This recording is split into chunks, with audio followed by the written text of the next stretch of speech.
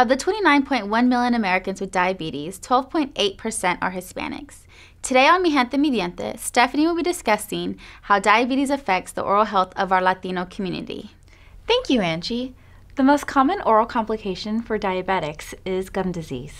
High blood sugar causes bacteria to grow, and since diabetics have decreased healing capacity, that leaves you more susceptible to infections in the mouth. Early gum disease presents with red, swollen, tender gums that bleed easily.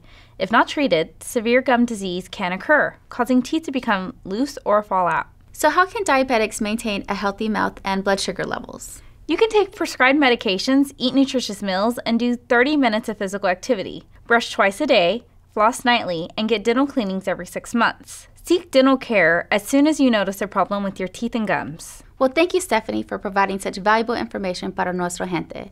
That's all for today on Mi Gente Mi Diente. Nos vemos.